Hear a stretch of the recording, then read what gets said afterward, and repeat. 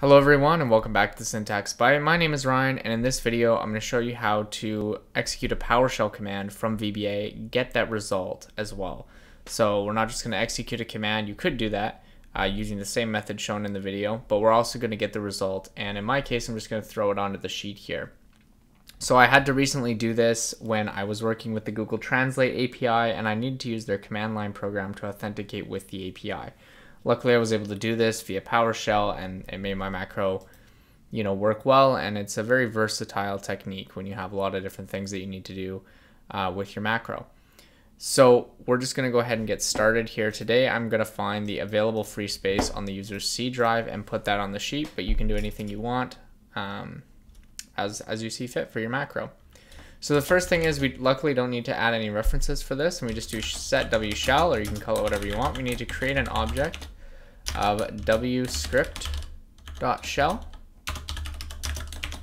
and then we get the result. So w shell result is going to be equal to w shell exec. So this is the line that actually executes the command. So if you didn't want to grab the result, you could just not set it to anything and then just call this command here.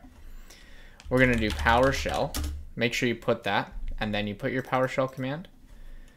And in my case, I'm going to do get volume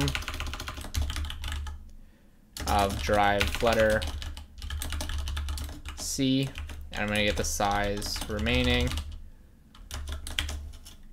And next up, we want the result. So I'm going to say dim result as variant. It's probably going to come in as a string, however. And then we can do result is equal to w shell result dot standard out dot read all. Now, if you've ever programmed in C, you will know that usually you use standard out for your positive output, but if there's an error, you would use standard error. So if you're expecting an output from your command, but you're not getting it, try changing this to standard error and seeing if you're getting an error. Of course, you could probably try and, use one of these for the positive result, one of them for the error, and print them both. But unfortunately, they do come in two different sort of outputs there. So just be aware of that. And if you think you might be getting an error, but you're not seeing anything, go ahead and change that to standard error to see if there is an error output there. And so the next thing we want to do is we want to just do whatever we want to do with that result. So in my case, I'm going to say range. I'm going to use b1 dot value is equal to result. But you could do anything you want. I'm just going to put it on my sheet for now.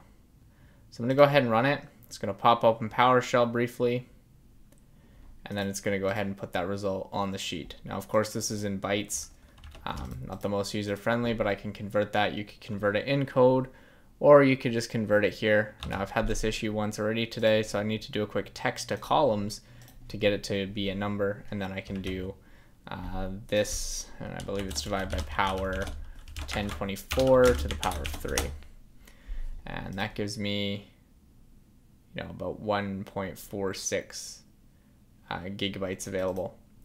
So anyway, hopefully the math is correct on that, but either way, that's not what we came here to do today. We came here to get a PowerShell command going from VBA, and that's exactly what we did.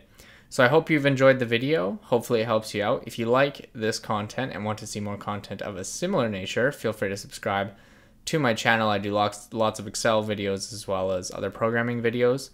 And otherwise, if you enjoyed the video, please put a like on the video and comment down below if you have comments, suggestions, problems with this technique. And I will catch you in the next video.